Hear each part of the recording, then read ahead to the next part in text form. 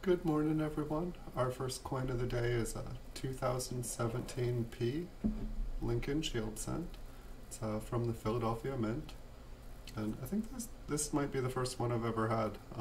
But they put the P Mint on the coin, which I thought was kind of cool. I hadn't actually seen this one before. Had to check the 2018 to make sure it wasn't a thing afterwards.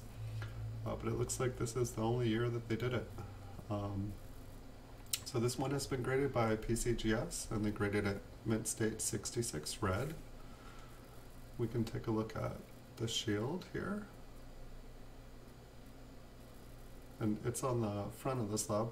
I don't know if the coins obverse and reverse vary depending on the slab, but it seems like more often than not the shield is featured on the front of a PCGS slab, which I thought was kind of interesting because on most of the other ones it's always Lincoln on the front.